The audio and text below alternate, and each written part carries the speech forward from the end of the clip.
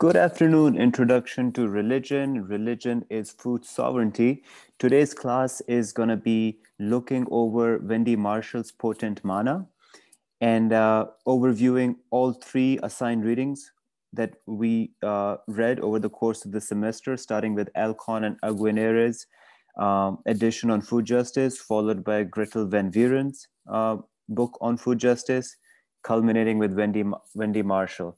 And after we have made sense of all three of them, their key insights on food justice, and coupling them as a triad to understand the large ongoing debate about how do we gain food justice and how do we define religion through examining and immersing ourselves in this debate on food justice, we can then talk briefly about your final projects, which are going to be very short and concise.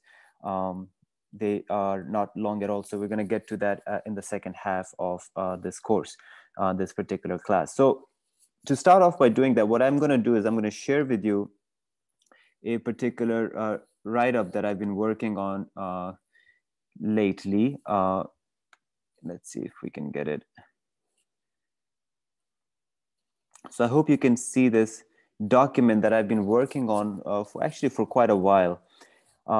And this document seeks to achieve two things. First of all, it's going to be part of this lecture that I'm offering you right now. And secondly, it is going to be, and this lecture is about understanding the three works that we have read over the course of this semester. And then secondly, in addition to that, I also want you to pay attention to how you can gain some inspiration, I suppose, from this write-up that I've done to write your final exams. And now that the reflection papers have ended, really, I also want you to kind of like think about how you wrote your reflection papers and what improvements you could make in future, specifically with our particular project. That will be the final exam, the two questions you're going to be answering in the final exam. But over the course of your future adventures in higher ed, applying for jobs, writing cover letters, etc., what other writing projects that you will engage in the future? How can you use some of the things I am doing with my writing and apply that to your writing to improve? Not to say that my writing is the best. It is just to say that I experience the same kinds of hardships that you do, and it takes as long for me to write good as it would take for you to write well, right? So we're both learning English. We're both constantly improving upon our writing. Writing is like athleticism. Writing is like being a sportsman. You're never perfect, but you can always improve.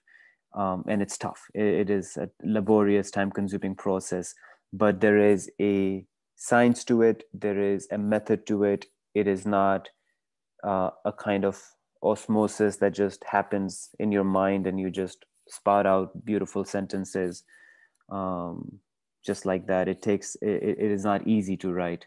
It is an arduous process. So anyway, so there are two particular objectives this. Okay, so first of all, let's go through the three works.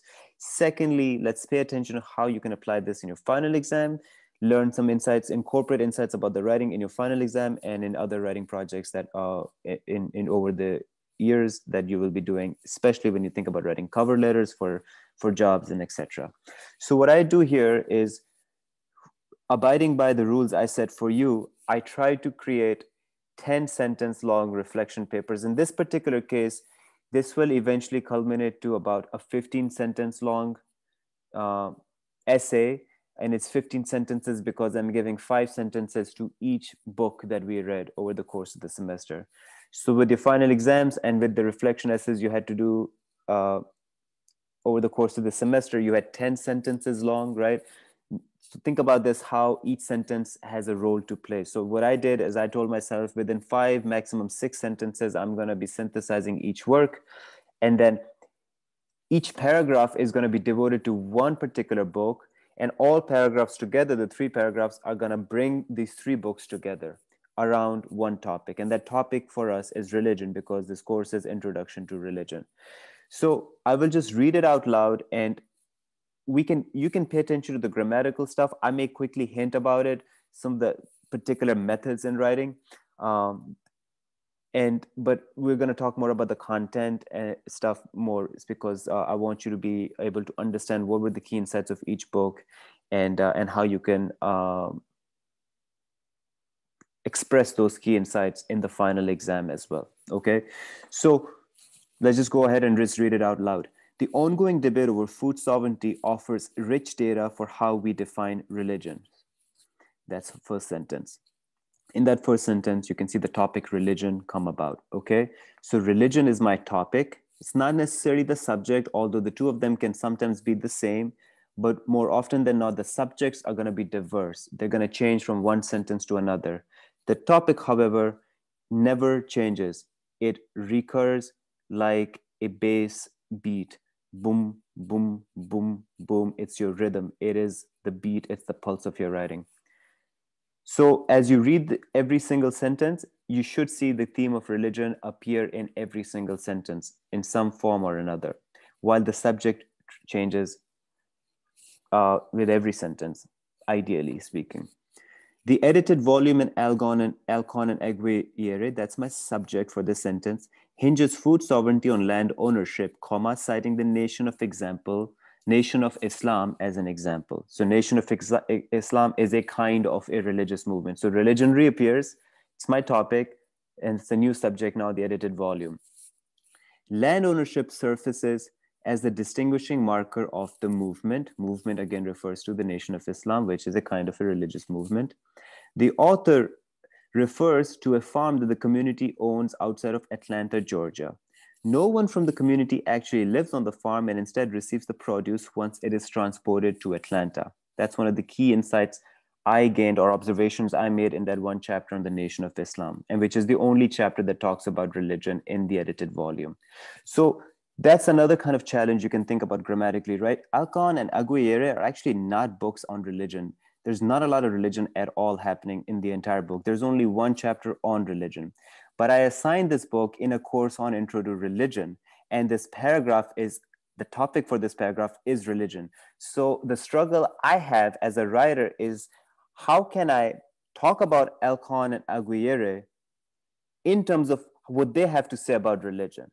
You got me? So I could have paid attention to all those various other chapters on the Mississippi Delta, on sharecropping, on enslavement, on Asian farmers in California. But since the theme of religion does not appear in those chapters, it behooved me to not just go through all of those chapters one after another. So this is an example of how when you do your reflection, you're not summarizing or comprehensively going through every single thing that the author does, but instead you write about what in that particular work is relevant for you. So for me, the question is, what do I learn about Alcon and Aguirre's definition of religion? That is the question that is guiding my work. As a result, what I will do is I will write my reflection on this work around that particular question. So what that means is that I will right away get to the Nation of Islam chapter as quickly as possible, because this is the only chapter where they talk about religion. Without necessarily having to say that, I don't have to reveal that to the reader, because my point isn't to say that they don't talk about religion. My point is to share what they say about religion when they do talk about religion. So you don't have to be very critical of them. You just be very strategic about how you're going to put what you're going to say in every sentence, right? So second sentence is the Nation of Islam. It has to be about Nation of Islam because the only place where they talk about religion.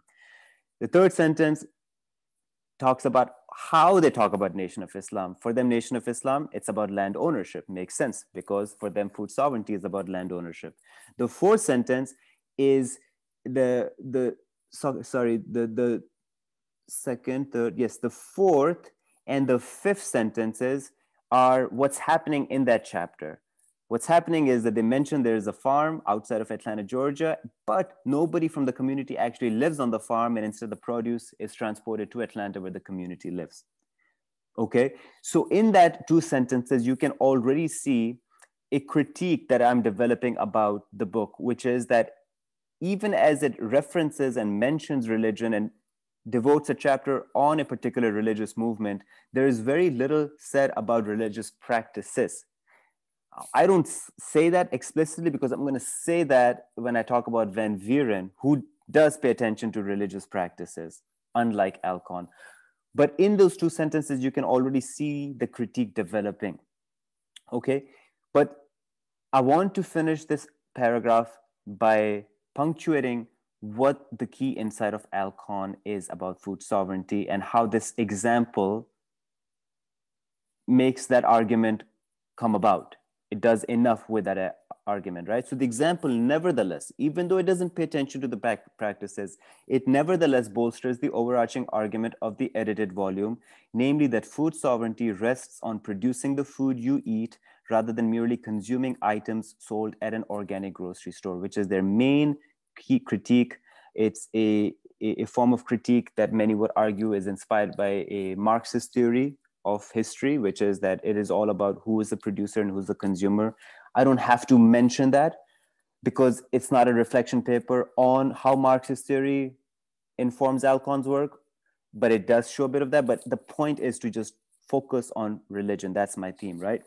So what I say in this last sentence is that even though they don't talk about religious practices, they don't necessarily have to talk about it because the example does the job of reinforcing the argument, which is replete across the book. So this is one way in which I don't have to talk about every single chapter in the book or go over multiple chapters in the book, while at the same time talking about the entire book, right? So the 5th chapter brings up the entire book. What's the entire book about?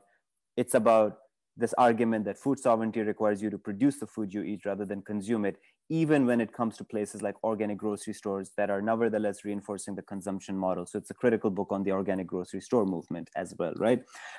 Especially of that movement, to say to us that we don't need more organic grocery stores. Instead, we need a new model of food system, which is about based on production rather than consumption. Okay, so that's what you get from that first paragraph. Another thing, pay attention to the first paragraph when it comes to grammatical things. Look at the way in which word choice, in particular, when I talk about word choice, I mean your vocabulary. So you want to use active verbs, whether it's in the past tense or the present tense. And you can see examples of active verbs in the paragraph I wrote, and I will quickly just boldface them for you so that you can see the way in which your word choice matters, the way you can think about strategically what words you're going to be using in your writing. Okay, so we have here offers. That's one. So we can, let's give it a color. Let's give it a yellow. There you go, offers, hinges. Ooh, that's not a good yellow. Did not want that. I think I wanted, that's better. Hinges, surfaces, refers. None of these words are too fancy. I suggest Merriam-Webster, or you just Google, like find synonym for some word, see if you can find a better word. But these are all verbs that I'm using. They're all active verbs, right? Offers, hinges, surfaces, refers, bolsters, rests, all different verbs. And you want to kind of develop that in your writing as well. So those are my verbs, and recall religion is my topic, okay? All right, now I'm moving to the second paragraph. So the first paragraph was about Alcon, how Alcon defines religion. Religion is land ownership, an example of Nation of Islam. How we see that emphasis on land ownership, we see it by the lack of talk about ritual practices. And why do we see so much land ownership?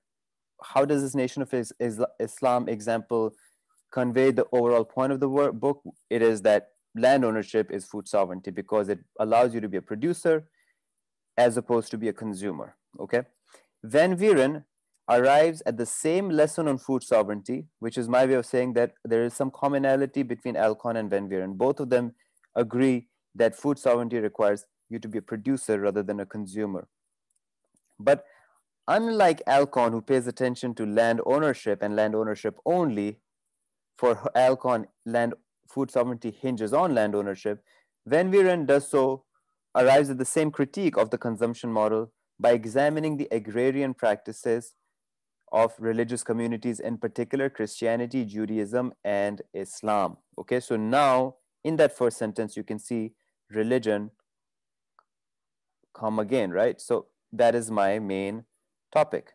So I'm going to say Christianity, Judaism, and Islam.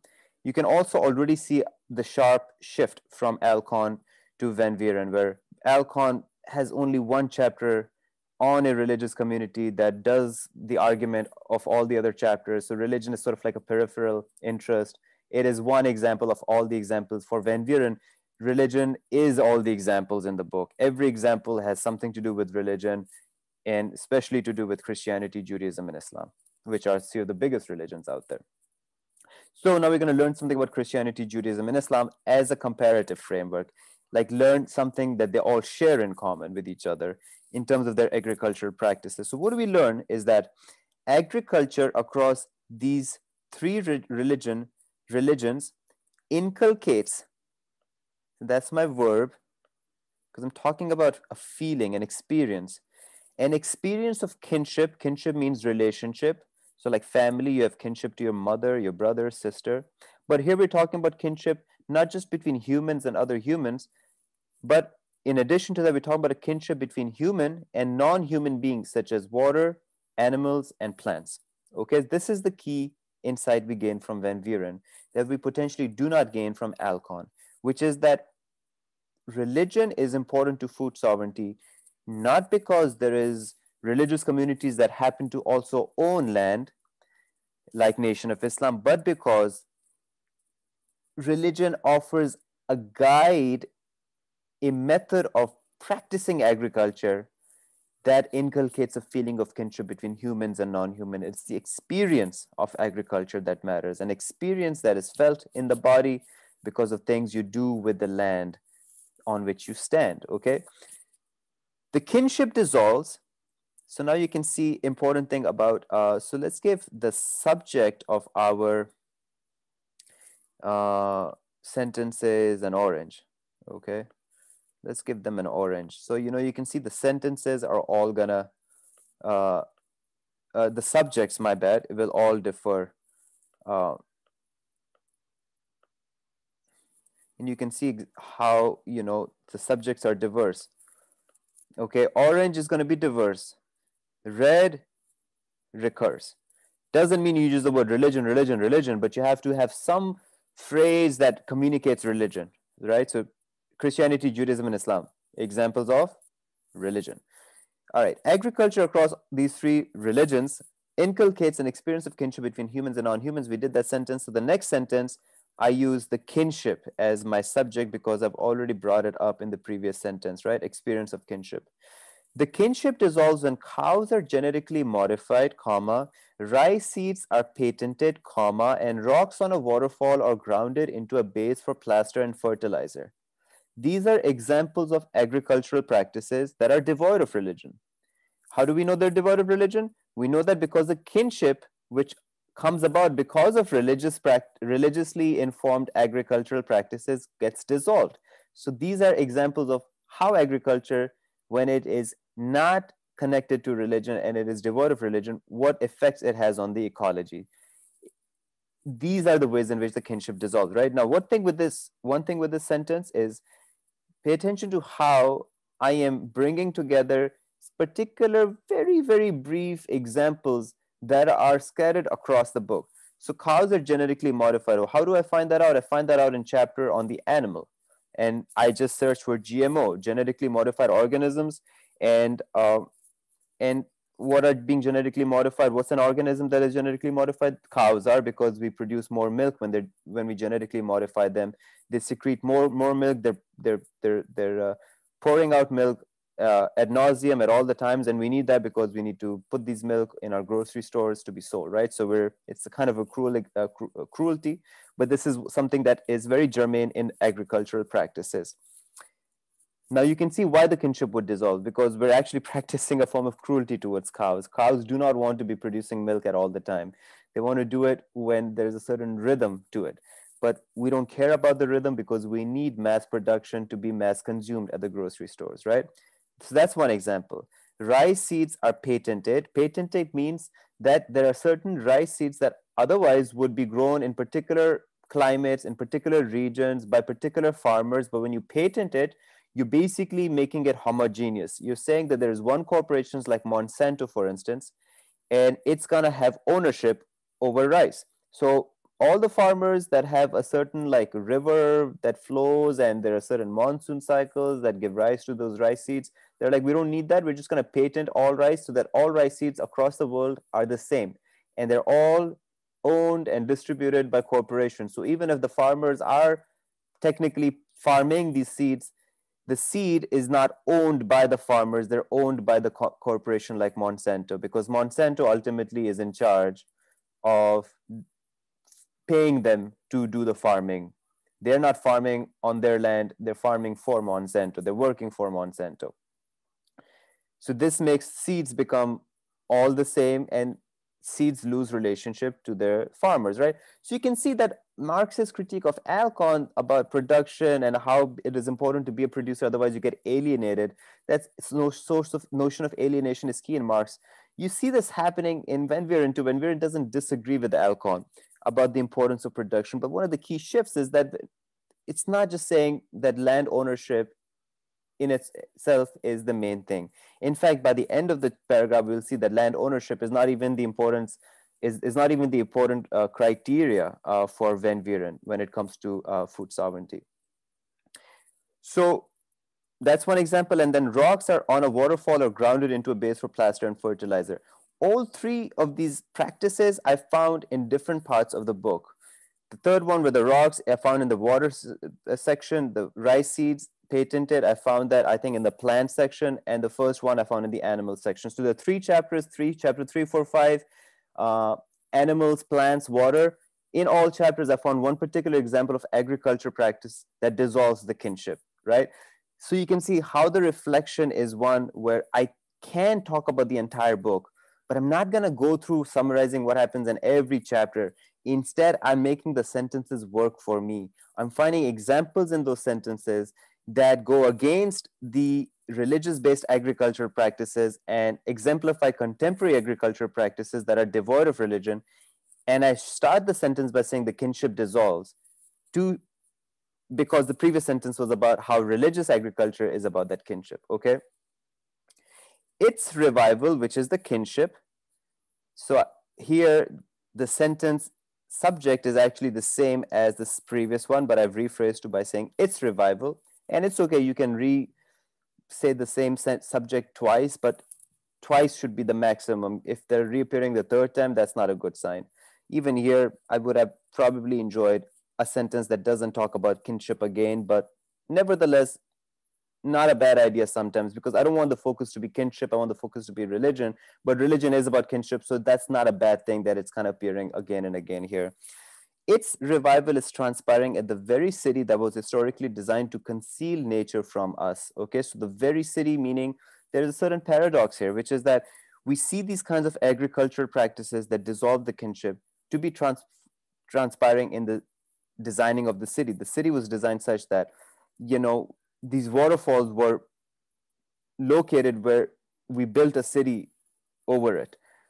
So when we designed the city, when we built the city, we concealed nature from us. Nature is, again, that non-human to whom we have a kinship to, right? But now the revival of the kinship is happening in the very same city. Well, how could that happen? This sounds like a bit of a paradox. You might have assumed that you're going to go back to a pristine past of a farmland. Now you can see how I'm shifting away from Alcon, because in Alcon it was land ownership. Here, not necessarily land ownership per se, but about reconnecting that kinship, rebuilding that kinship. Paradoxically, in the very same space where the kinship was dissolved. So last sentence starts with food sovereignty as my subject. And I say food sovereignty not only eludes ownership of land, but moreover nullifies dependency on large plots of land altogether. Now, this is the key dramatic shift from Alcon. Alcon was saying we need land ownership, we need farms, we need us to be able to produce on our farm. We have this example of the Nation of Islam's farm outside of Atlanta. Here, when we get to Van Buren, no land ownership, not even large plots of land. It's actually a burden. So she suggests that food ownership is not about actually having land ownership. It doesn't require land ownership. Instead, it nullifies dependency on land ownership in favor of small-scale projects such as communal gardening, indoor farming, and foraging. So this is where another part about your writing is consistency with your gerunds, right? So ing, ing, because the first is ing, the second is ing, the third is ing. Likewise, this kind of like consistency is, you can see here, modified, patented, grounded. You want that kind of consistency in your writing. If I'd done cows, modification of cows, then that would have been a different kind of phrasing, right? So you want that kind of like consistency in your commas, phrases after commas. So these are practices like foraging, farming, gardening that lay bare the natural ecology of urban landscapes. It allows us to reconnect with nature. So the point is that if you're going to pay attention to kinship, the goal needs to be build that relationship to the natural world. The natural world is hidden right underneath our cities. So we don't have to go back to the farm. We don't need small scale family farming and go back to some pristine farmland. We need to just remake our cities. Cities is where we live. City is where it's at. City is the site where we have lack of access to food, but the city is going to be the site where you're going to find food oasis as well. And this is the key point. You say the city, you say food desert. There is no good food that we have access to. There are all these grocery stores, all this sugary stuff. But when you pay attention to Van Buren says we don't need to go back to some farm. We don't need a farm outside the city. We need to see the city differently. We need to put on different binoculars that allow us to see the nature in the city because it's been concealed from us. And it's not really a binocular, it's just a metaphor I'm using, but this is what religion does. Religion allows us to see the city differently, to approach the city differently, to see in the city opportunities and potential and promises for food sovereignty. City as a food oasis, as a food bank, as opposed to a food desert. And how? It's because the nature that was hidden is becoming revealed to us again. Okay, so religion is everything to do with the city then. All right, when we pay attention to religion, it's about an experience. Religion is an experience that connects the human with the non-human. This is how we're going to define religion. And this experience unfolds in urban spaces. So the third paragraph I haven't finished yet because it takes a while to write this, as it takes a while for you to do your reflections.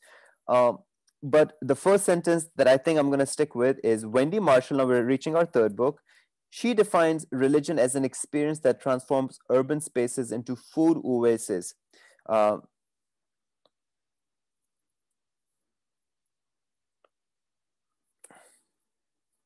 Through focusing on the feelings of mutual care and reciprocity among local Hawaiians, also known as mana. So mana is my religion again. So you can see every paragraph starts with something about religion. So does the last one, right? Mana is, according to Wendy Marshall, Hawaiian religion.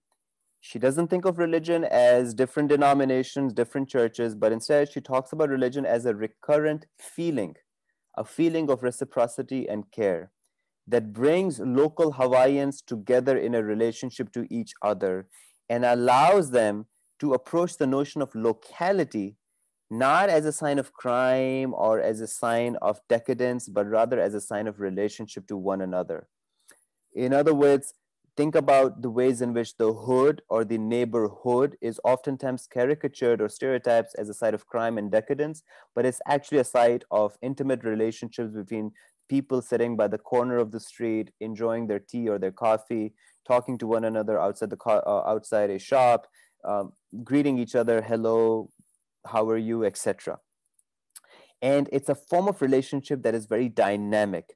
So in other words, it cannot easily be reduced to particular ethnic groups or racial groups, but rather it's more familial and it's more dynamic. So when you say local Hawaiians, we're talking about people with a bit of Japanese in them, with a bit of British in them, with some American in them, with all kinds of hereditary or genetic or ethnic backgrounds, but they all think of themselves as local Hawaiians. They all identify as local Hawaiians. So it crisscrosses and destabilizes the kind of static rigidity we gain from categories of the ethnic or the racial. It's more dynamic than saying I am a Black American or a white American or a people of color American or a brown American, but rather I'm a local. All right. And the local could have parents who came from a different country, could have grandparents who came from a different country, could be darker in skin color, lighter in skin color, but they all have this kind of familial intimacy with one another. And that's the source of relationship. Relationship is very much bound around their differences, but in that differences, there is this kind of familial togetherness to it, right? So so for key point, mana is a religion, and it's all about this feeling of care and reciprocity. It is reducible to the feeling, okay, not necessarily land ownership. And then I'm going to finish the other four sentences from this paragraph as we go ahead, but just let's quickly go through this particular work by Wendy Marshall and pay attention to how you can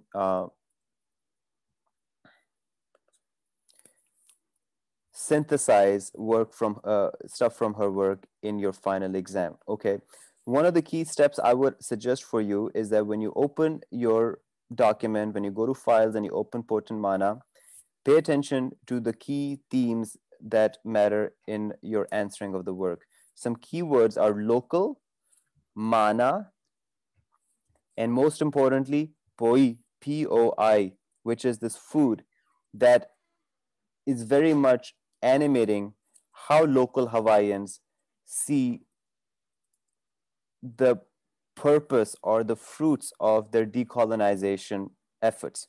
So for Wendy Marshall, decolonization, which is another key theme, keyword as well. So let's add to that. Decolonization, local, mana, and poi. For Wendy Marshall, decolonization is a process of inculcating the feeling of mana, feeling of reciprocity and relationship of care with one another. Because colonization induces an alternative feeling of shame, which is hesitancy to identify with fellow local Hawaiians due to fears of crime and other kinds of disease that is attributed to their bodies. So what I would suggest you do is when you open the work is you go to the search bar and you look for search tabs, and the best, so press cancel because it might be on highlights. You don't want that, so you want to press the crossbar next to the search, and then you say poi. And when you do that, you're going to find all the pages where the term poi appears in the work. So now let's see how, and sometimes it's going to have other words that are like point, but that's okay. Just got to like ignore that. And you got to look for poi. Now the goal for you needs to be to examine how this staple dish of Hawaii called poi allows us to pay attention to the remaking of the city from a food desert to a food bank, okay? Let's see if we're pointing poi. So here's where poi shows up for the first time, okay? Page 9 and introduction. So before we get to poi, let's get to this paragraph. Let's start off from here. In the early 1990s, a movement that defined American rule in Hawaii as illegitimate and that demanded sovereignty was gaining ground, okay? The goal of the local Hawaiian sovereignty movement in the 1990s was the return of Hawaiian land and the recuperation of a Hawaiian nation. The movement was comprised of various cultural and political organizations, parties, and practices. As part of a larger movement for cultural revitalization, the focus on sovereignty, which included the most militant and politicized people and organizations, involved slower but growing portions of Hawaiians. So this move of sovereignty is very much big among a particular smaller group of Hawaiians. The movement for cultural revitalization was more widespread and diffuse and was clearly centered on the Hawaiian body. Okay, so this is a key point. We talk about political revival, etc., decolonization. We're not just talking about the abstract transfer of power from Americans to Hawaiians, but we're talking about the very intimate space of the human body. It's happening on the imprints of the body. It's not happening just in a symbolic transfer of power. Feeding the body poi, mashed taro root, lau kalu, stewed taro leaf, and opihi, limpet, in an effort to improve Hawaiian health via a return to traditional foods. Adorning the body with tattoos in the form of Polynesian symbols, wearing kihi, cape, and malo, loincloth at protest and other Hawaiian cultural events, moving the body in the hula kahiku, traditional hula in wa'a, kanoes, and in kui a lua, traditional martial arts. All of these were common expressions of Hawaiian cultural pride in the late 20th century. Okay, so the key theme here is that when we talk about decolonization and gaining sovereignty, it happens on the imprints of the body. It doesn't happen in a formal transfer of power where the Americans go and then local Hawaiians are becoming the new political candidates, etc. No, it's not happening in the assembly hall. It's not happening in the Capitol. It's not happening on January the 6th, the way we seem to like become so obsessed about these political events. That's not where power happens. Power happens on the body. And so when we as students of food sovereignty and looking at religion, we got to pay attention to what does the body do? Well, it feeds itself by eating poi, right? Mashed taro root. So you can look for examples of poi as well as lau kalu, the stewed taro leaf, across the book by searching for poi or searching for lau kalu or searching for taro root or mashed or leaf, and then look at where this term appears over and over again. So let's see another part where we can see poi appear.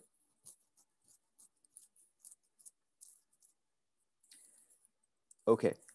Ai also refers to the paste made from the starchy root of the kalo known as poi, which was the staple food in Hawaii before the arrival of the Europeans. Embedded within the Hawaiian word for land, aina is a source of sustenance, a concept that was foreign to Westerners who viewed land as a source of profit. Okay.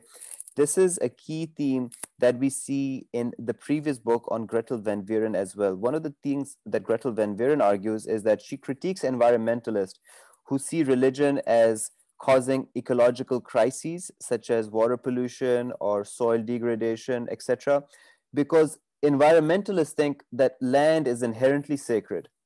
They say land is sacred, and people, when they do agriculture on the land, they make it messed up. Van Vieren says, no, there are certain agricultural practices that are bad, and these are the practices that dissolve the kinship, but religious informed agricultural practices are actually important to overcome these ecological crises because religious informed practices connect the land with the people. Now here you can see the inverse of the environmentalist when she's talking about the arrival of the Europeans. Just as the environmentalist, or unlike the environmentalist, for them land is inherently sacred, here for the Europeans land is inherently about profit. They both have very contrasting opinions of land, but what the two share in common is that both of them neglect the human relationship to land. Okay, so Western secular environmentalists who are very much paranoid about religious agriculture by saying religion is backward and archaic and causes all kinds of ecological crises. We need to make sure people don't do their religious practices because it's going to make land get worse. They see land as inherently sacred. And these Europeans that came into Hawaii, they saw land as inherently about making profit. Two polar opposites both share in common not paying attention to the human relationship to land. Okay. Wendy Marshall does pay attention to it. So does Gretel Van Vieren when she talks about religion. So this is one of the key themes of religion. Religion is ultimately about land's relationship to the people and to the people's bodies, not just ownership in a kind of like a prioritized sense, like I have ownership of land, so I'm all good to go. No, you have to have that relationship to the land. And one of the ways in which the relationship to land comes about is by thinking of land as a source of sustenance. Land sustains you. So how does it sustain you? Well, it sustains you because it grows poi. Kalo is propagated by means of ahoa or sprouts that form along the root of the plant. According to Pukui, the planter breaks off and transplants the oha. As the oha or sprouts form the patent taro, serve to propagate the taro and produce the staple of light, life or I on the land, aina, cultivated through generations by a given family. So the family or the ohana is identified physically and psychically with the homeland, aina, whose soil has produced the staple of life, i.e. food made from taro. So point being is that food is produced on a land, and that land is in a relationship with you, right? This is that kind of kinship that we saw with Gretel when we were talking about a kinship that transpires over multiple generations. And just pay attention to the way in which the certain Hawaiian words, what they mean. They mean land, they mean life. They like food is the same word as life. Food is the same word as land is the same word as sustenance, right? So even the language conveys that kind of relationship, that sort of kinship, which we don't see in the English transliteration of land. In this Hawaiian view, the natural, the spiritual, and human worlds are irrevocably enmeshed in a relationship of mutuality and reciprocity. All right, these are those feelings of mutual care that also are called mana. So if you search for mana, it's going to appear all over the book, because the book is about charting the recurrence of mana, and mana as key to decolonization. Okay, mana as a source of health, of connecting the bodies with other bodies and bodies with the land.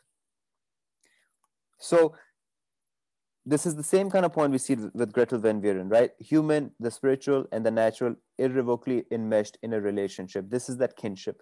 The gods and ancestral spirits are evoked and incarnated in and through the Ai and the Aina. Ai, again, is the food made from taro. So you can search for Ai in your search as well, apostrophe AI. And what is Aina? The land. All right, so land and food are connected.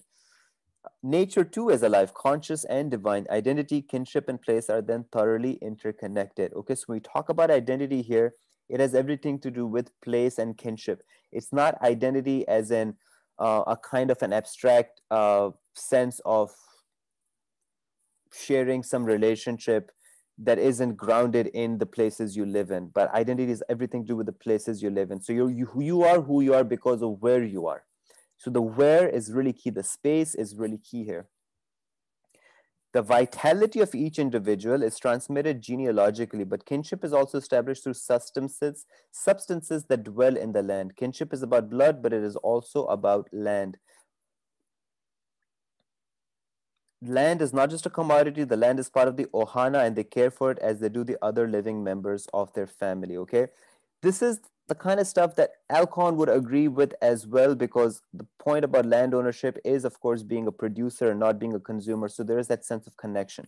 The shift, however, is the shift towards the city as the site where food sovereignty will happen, and the shift away from land ownership and more towards some small scale projects like communal gardens, etc. Right? So in order to understand that shift, we got to pay attention to cities. And here the key city in Wendy Marshall's work is a city called Waianae, which is a working class neighborhood outside of Honolulu, quite analogous to a city like Harlem, where Wendy grew up, and she compares Waianae to Harlem as well in the book, right? So we see Waianae come in the next paragraph, so let's read that. This could be quite useful as well when we talk about food sovereignty and city. In the late 20th century, poi was served in native Hawaiian homes and at community, political, and cultural events. Poi was sometimes eaten in ritual silence as a sign of respect for an elder brother, and it was very much perceived as an expression of cultural pride. But poi had become a commodity, manufactured in factories and sold in grocery stores. This is that kind of organic movement, you can call, that we see Alcon critique as well, right?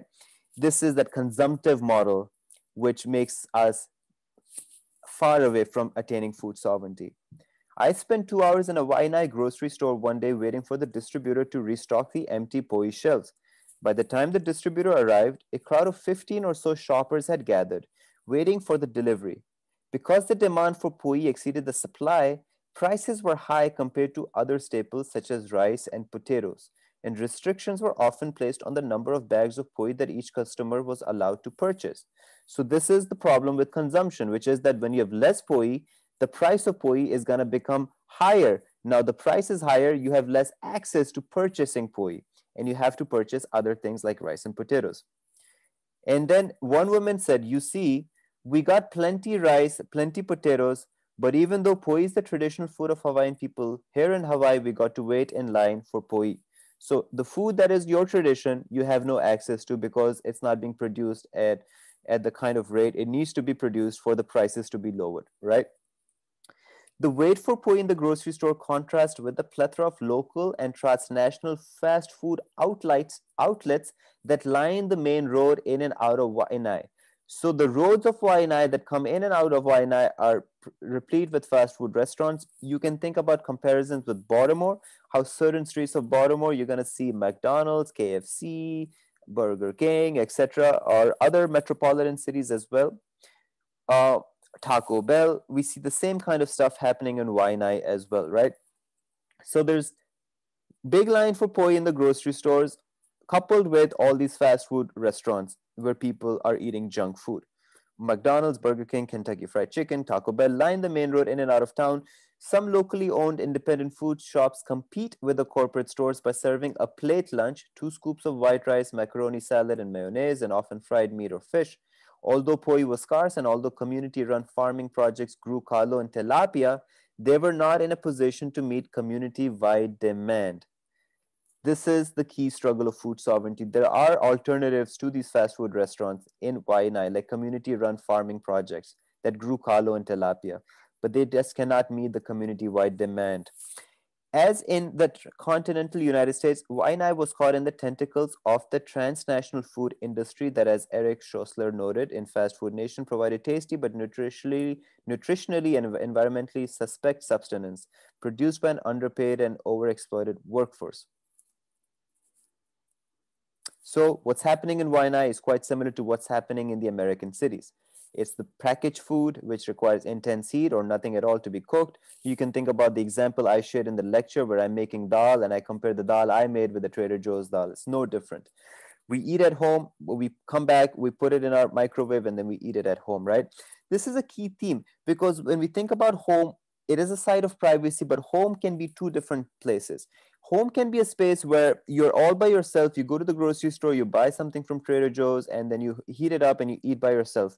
But home could be also thought in a different way, where it's a site where people come together. In that case, it's not so much a site of privacy, but as much as a site of remaking the city altogether, where the home is the site where it's anchored, where you're anchoring your imagination of a new city. So home can become a communal site. This could be very useful for you when you think about your final projects, because if you are going to pay attention to a home as a site where food sovereignty could potentially take place in Baltimore, the home will probably look a lot different than this kind of like an atomized home where you have an individual living, an individual family completely divorced from other people in the neighborhood, etc. But rather, home would then become very much connected to other homes. We see this happening in Detroit when I talk about Sister Clara Muhammad and how she was such a key figure in food sovereignty for Nation of Islam. Remember, my story had nothing to do with the farm and in fact had everything to do with the city, because Clara was raising 8 children in Detroit in the aftermath of the Great Depression. And she was adept at finding this recipe for the bean soup, which became key to this new community she formed of this new community of Muslims on Hastings Street, right? That is an example of home not as atomized but as connected. So this is a really key theme when you do your final projects. Maybe the home is important for you, but that home will probably look different than how you routinely think about home as a kind of a private space disconnected with other people. Okay, so what I want you to look for is the ways in which mana is key to the decolonization efforts of local Hawaiians. Pay attention to how mana is something you cultivate through eating poi. And does Wendy talk about mana in the context of how people are now cultivating mana away, right? So she gives an example of the community-wide, this community-run farming projects. Are there other projects such as that happening? You will see chapter 5, I think there's more poi. There's a description of poi in this footnote. It's prepared by cooking the starchy root of the taro plant and then pounding it into a paste that is kneaded with water to form a pudding-like substance. It is sometimes fermented for sour poi. But unsure as to whether or not for Wendy, Poi is making a comeback in Waianae or not.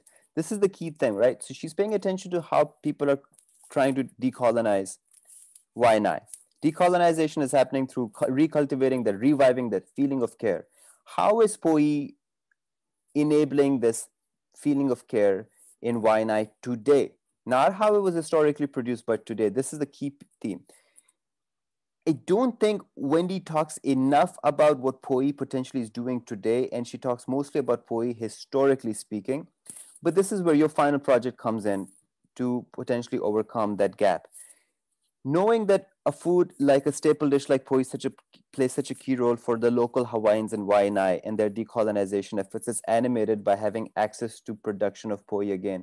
The question you can answer in your final project is, what are the staple dishes that play a key role in food sovereignty for the community that you belong to in Baltimore? Are there dishes like poi that play such a key role in Baltimore as it does in Waianae? So that could be the final project, sorry, a final exam third question for you. And I will come up with this question is,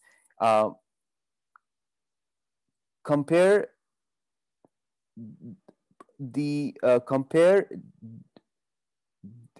poi to potential staple dishes that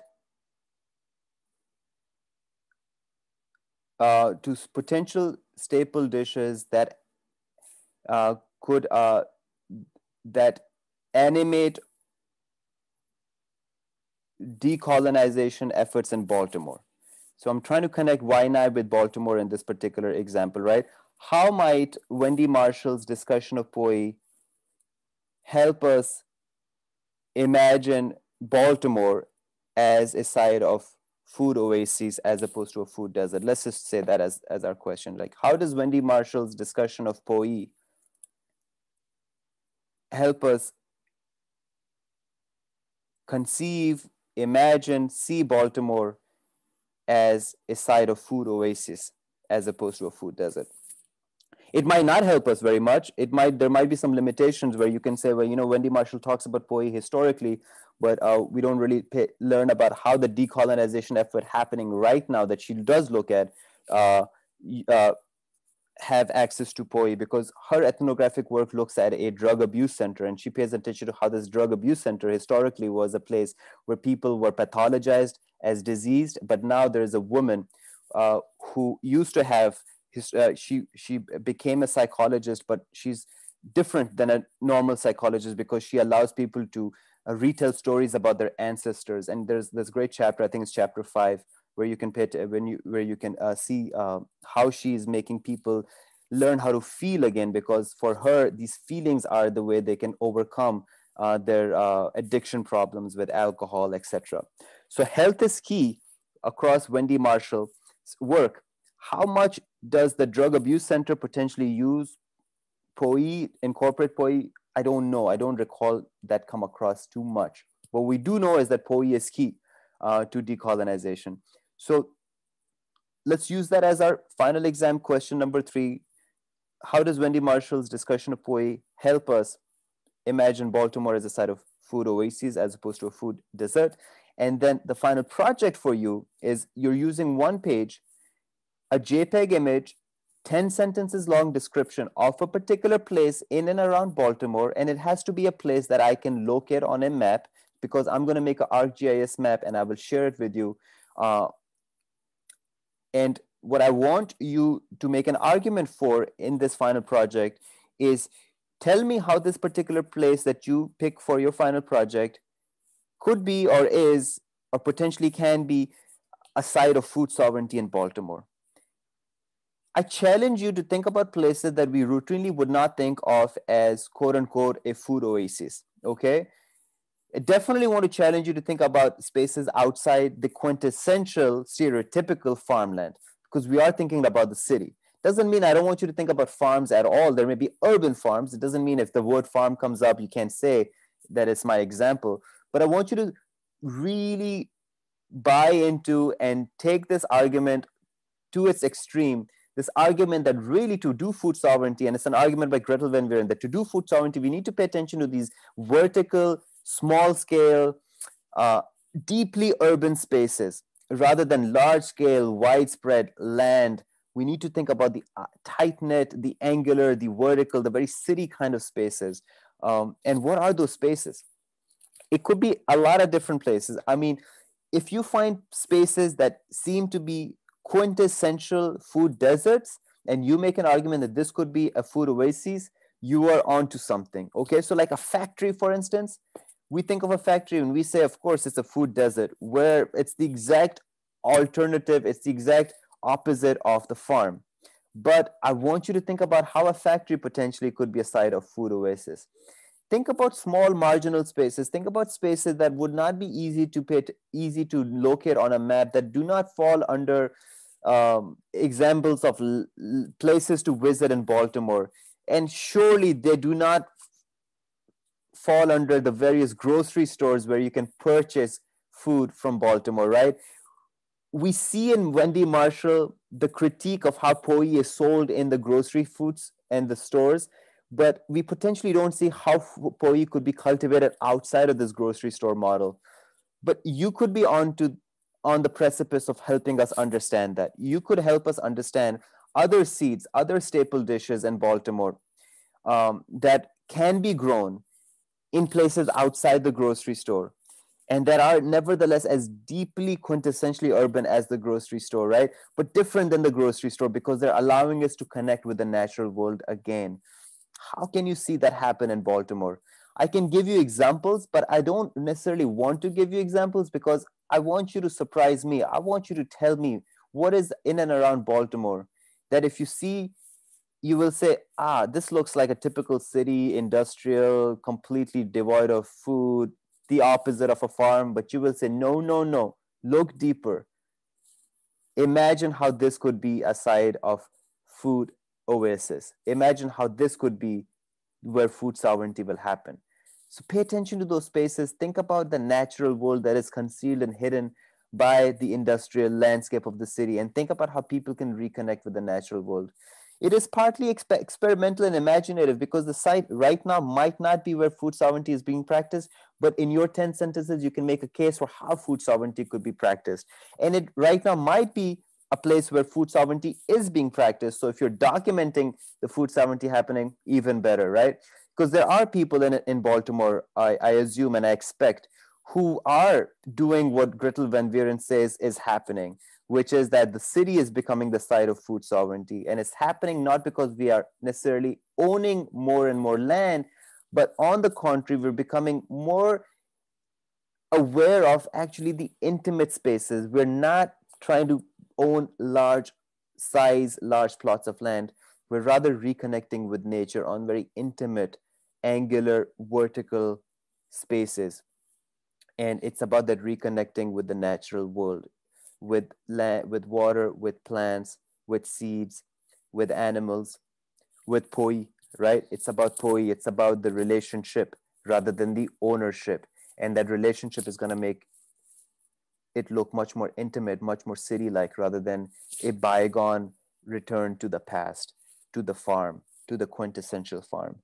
So yeah, it could be community gardens, it could be some nonprofits, it could be potlucks at a church that you may find interesting, it could be some home communal get-togethers that you're finding in backyards and people's homes, etc. Whatever it is, do find an image, a JPEG image, 10 sentences long description of how you see food sovereignty taking place in this particular location. And in your answer, you're going to muster, you're going to mobilize the insights you gain from the book, but surely you don't have to reference any of these books. You don't have to even make references to the authors. Just in your explanation of why this space is a case study of food sovereignty, an example of food oasis, you will be demonstrating to me the insights you've gained from this work, namely the way in which we think of religion. It's about that connection between the human and the non-human. Religion as that cultivation of that feeling, that kinship, that reciprocity and care with between the human and the non-human. And how does it happen in a city, a space where you don't have ownership of land? But not just that, you actually want to get away from ownership of land to a different model that is more vertical, that is more intimate, that is more small scale. And and one where we are connecting with nature. So anyways, I finish off with that. I hope this was useful for you in doing your final exams. For the graduating seniors, all the projects are due by Monday. So collectively for you, the work is 10 sentences, one answer for the final exam, 10 sentences, another exam for the another answer for the final exam, 10 sentences on your final project, and 10 sentences long on the food growing project or a particular seed and that is key to your family. So you have collectively 40 sentences to write. I wish you good luck and stay focused and stay in touch with me. If you have any questions or if you need any feedback for whatever you've written, I will be more than happy to look over. You can email it to me. The rest of you, you have more time. So start off, get going, and stay in touch. And we will meet again, hopefully next week for another Zoom chat. Bye-bye.